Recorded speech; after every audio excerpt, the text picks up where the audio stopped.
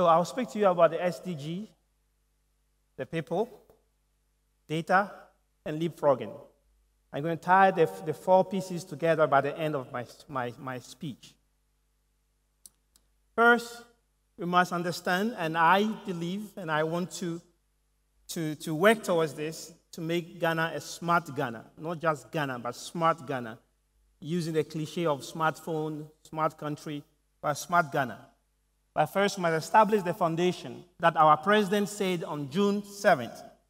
He says we have an exuberant and young, growing population that wants the best of what the world has to offer. And they will not settle for third world or developing world standards. No, they will not. We Ghanaians have an adventurous people who are in a hurry for success. He says that he has no doubt that the talents, energies, and sense of enterprise and innovation of the Ghanaian can be harnessed to make Ghana the place where dreams come true. All of these SDGs are about dreams. We talk about these 17 SDGs: no poverty, zero hunger, good health and well-being, quality education, gender equality, clean water, clean energy, and all of these 17 SDGs boil down to one thing: you. The people are the center of the SDG. It provides each one of us huge opportunities for you as an individual to be part of the SDG, not be out of it, be part of it, monitor its progress, and improve your life and the life of people around you. Look at this picture. Poverty, I can see poverty right here. Then I can see technology. For me, poverty plus technology must not be about data of money. I call it social data. Data that exists in the context of society. Why and how?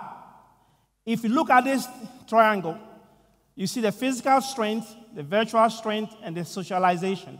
And I explain why and how this is very important for Africa, for Ghana, for that matter. What do you see? I see our ancestors, our forefathers. All that they did then was just using raw kapa, their raw strength, to walk, to talk, to eat, to communicate, to work, to farm, to hunt. Or just their strength, their muscles. That's all that they did then. And the ability to produce was just limited because it depended on their physical strength. But then there was a whole new drive to move from physical strength to virtual strength. Virtualizing this energy that they use to find food, to hunt, to farm, to communicate into a different, virtualizing it to make it more productive. The countries, the government, the people that saw that vision to move the physical strength to virtual strength were driven by the ability to improve the life of their people. In the process, they created a huge economy. Jobs were created. People became rich. Countries developed fast. A lot of innovation. Henry Ford, Alexander Bell, Andrew Carnegie, and all of these innovations came out to move from physical to virtual. There's a lot of activities that happen around that line. We, Africans, Ghanaians, we are coming very late in the game. In this line here, you have the Europeans, the Americans, have moved to virtualize a lot of their strength and their activities. We are coming up last. But that is not where we are today. Today, what you find is that socialization is driving a new trend, a new development, a new digital economy, where a lot of people are making a lot of money and impacting the world in the process. So socialization is just the ability to connect and live within a society, and I'll explain that a little bit further. Look at this. What do you see? A new economy, new young billionaires, new jobs being created by the like of Facebook, Uber, and WhatsApp, and all of these social, because they understood that from the physical to the virtual created this old economy where a lot of jobs were created. But now there's this need to socialize the technology, the physical and the virtual, and they're creating a lot of money and jobs in that process. And we come in at this stage of the game. We come in at this stage in the game, and it's important to note that inherently, many of the countries that are leading the social technology and social media and social data, as I call it, are countries that culturally are individualistic. We as Africans and Ghanaians are collectivistic.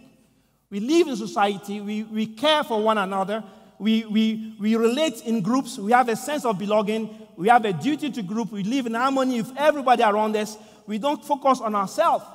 So where technology and the new economy is leading us, it's bringing us to where we are strong, where we have our competitive advantage. And that is where I believe that as leaders of Africa, as leaders of Ghana, as leaders of new generation leaders, you must begin to leverage this new technology to move our country forward and address the challenges that exist in our countries, and then be able to move the SDGs forward. We cannot achieve the SDGs without data, without social data.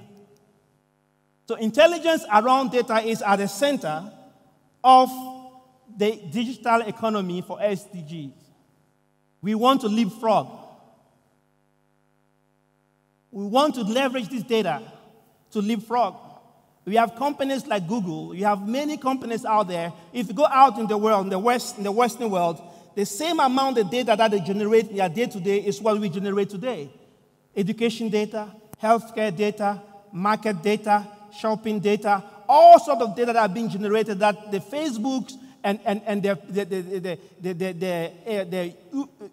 Ubers and WhatsApp and the Airbnbs and all of these companies making huge money are leveraging this data that their people generate. And look at the population of Africa.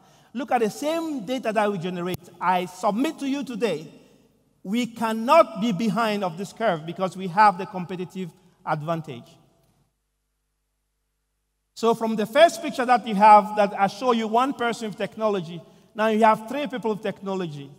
The difference here, I say this picture is wrong because there's no improvement in the life of these people, but they are using technology. I would like to see these lives being developed, improved, because we are providing them with the right, because they are generating the data about their farms, their cows, the activities are being generated. In return, their lives must improve. We cannot, as leaders, depend on the Western world to leverage our own data to improve the lives of these people, to improve our life. We, as leaders of this world, must leverage our own data, must leverage where technology is to improve the life of our own people. It provides us with a lot of opportunities. The theme of this event today is Dreams We Dare Not. We dare not dream to follow this pattern of continuing to just implement technology and then leveraging data that is not accurate, that is not timely delivered so people cannot use it. We cannot follow that pattern. We dare not dream that way. We want to dream to leapfrog and disrupt that process and provide a new way of doing things, that we then become the part, the piece, the farmer of data.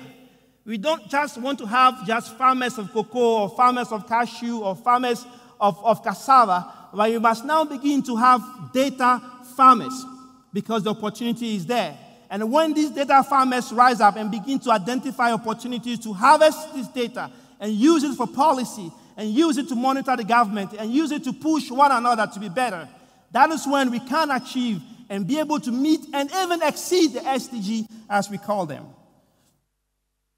I will say, Ghana, I want to believe, as I stated before, wants to be at the forefront of this digital revolution. And I cannot complete by quoting our president that is providing this able leadership. He says, everywhere in the world when you go, you find Ghanaians. There's a strong spirit of enterprise and survival. The president of Ghana reminded us in his inaugural speech that being a Ghanaian must stand for something more than just holding a birth certificate or a certain passport. Calling yourself a Ghanaian must mean that you have signed up to a certain definable code and conduct. Being a Ghanaian puts an obligation on each one of us to work at building a fair, prosperous, and happy nation. And calling yourself a Ghanaian must mean we look out for each other. There should be no higher praise than to be able to say, I am a Ghanaian. The president says he will rekindle the spirit that made Ghana the leading light on the African continent and make our conditions deserving of that accolade. We can say today, in 1957, when we had our independence, we say we are the first sub-Saharan country to have achieved independence. And I will say that this data around the SDG provide Ghana and each one of us an opportunity to also provide this leadership to help Africa, and especially Ghana, leapfrog the development and improvement in the life of our people. This is where we are today. So I must dream. The team says, I dare not dream. I want to dream. I want to dream of an Africa where data drives decision. I want to dream of an Africa where data collection is not painful.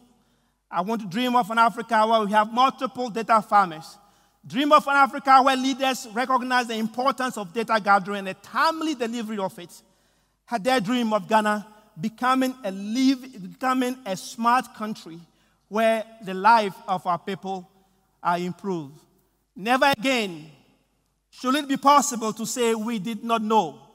Never again should it be possible for the government, for the institutions, for the leaders to say we did not know because the data is available. Never again should we say we did not know. No one should be invisible. This is the world that we want to be in. Because every day as we live, we generate this data. The government, you as an institution, you as an individual must realize that to leapfrog and achieve and exceed these SDGs, social data is the core of it. I cannot end my speech without telling you what the government is doing around this. In addition to macroeconomic indicators, I will say that there are three major pillars that the government is doing. The first one is building a digital addressing system where we can move beyond giving directions by using landmark, cocoa sellers as landmark, or potholes as landmark. One guy was giving directions. He said, after you go past the third pothole, you turn right. But then what if the potholes are fixed and I'm lost? We cannot continue to allow that. Never again, as I said before. All of this is not possible if we put our mind to it.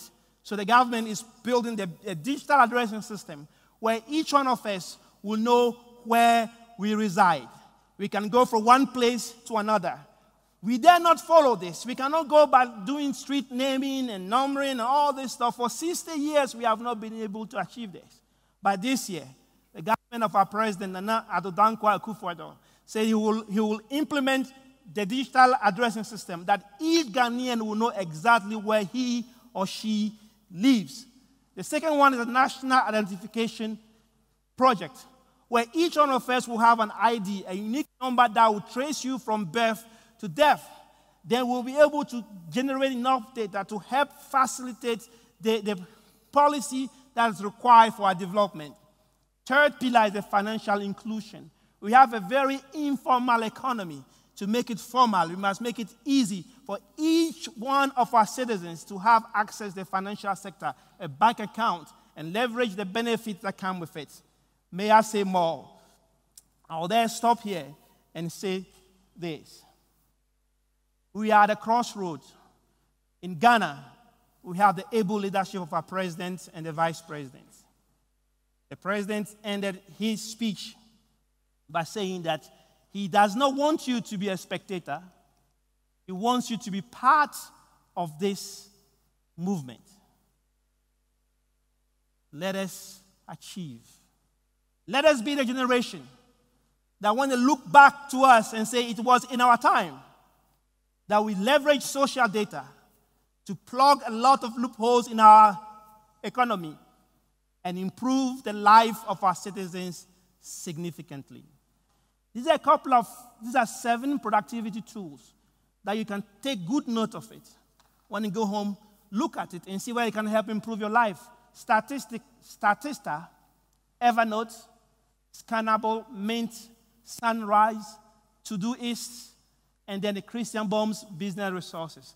These are good resources that I believe that if you leverage, it will improve your life and make you more productive. Thank you very much.